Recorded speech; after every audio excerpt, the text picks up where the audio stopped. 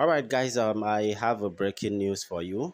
Good morning, good afternoon, and good evening to you all, depending on your location at this time of the day. All right. So, guess what? Tinubu is back to Nigeria. All right, guys. We remember Tinubu traveled out of the country after the election, and then preparing for May 29 inauguration. Now, the reason why I'm making this video is simple. I remember during the campaign season, Tinubu, part of his campaign slogan was that he was the person that developed Lagos, that Peter Obi have house in Lagos State. I remember when he went to Akwa Ibom and then, also insulted Udom Emmanuel, that the person that brought in Atiku Abubakar. I remember that period when Atiku did his campaign in Akwa Ibom, that Atiku Abubakar, or is it Udom Emmanuel, stays in his backyard, that is in Lagos State.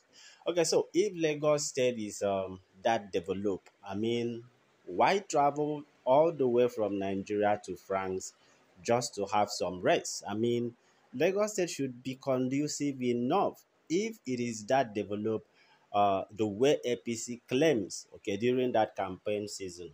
Why did Tinubu now travel to France just to have his rest? That is the question we should be asking. Personally, what part of the reason why I really don't, take politicians for their words, okay, or take them serious. However, I quickly want to update you.